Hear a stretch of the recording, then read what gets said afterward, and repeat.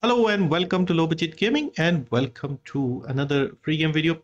So before I go to the epic game, we have a free game on GOG as well. So our game on GOG is South of the Circle.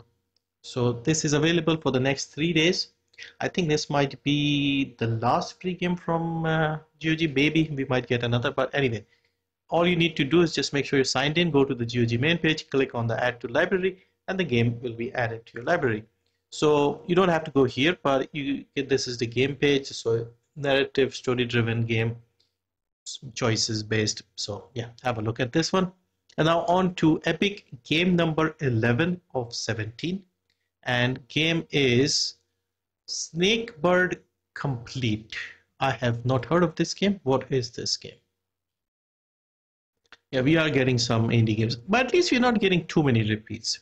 So what is this? Introducing Snakebird Complete Snakebird. Okay. Help the snakebirds satiate their hungers. Okay, well, let me see what it looks like. Okay, so these are birds that are kind of like snakes. Okay, all right. I mean, it's a casual game. Make sure to grab this if you like the look of it. So yeah, let's have a look at clues. We're getting some clues. It seems like a disco ball of some kind. Yeah, I mean, could be anything. Can I think of anything? I don't know. Saints Row tends to have a disco ball, but the color theme doesn't match. I can't think of many other games with a disco theme. Anyway, we'll see what it is. I'm just hoping we get one or two interesting games. Sort of mid-range indie games would be nice, like something that is like a $20-25 game. That would be nice.